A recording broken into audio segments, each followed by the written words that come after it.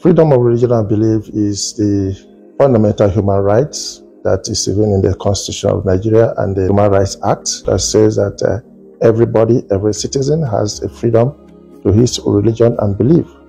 Freedom to change religion, freedom to express your religion, and even in your words, in your speech, either in public or in private.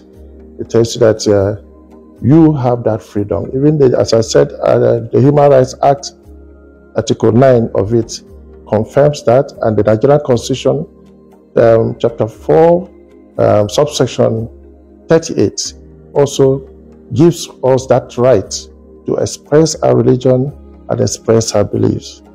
Such rights should not be violated, because in Nigeria we recognize the fact that we have a secular state. 87% of the country's population believes that religion plays an important role in the life of every nation. And that's why in Nigeria we believe too that everybody should express his religion and belief in the way and manner it doesn't affect other person's religion and belief.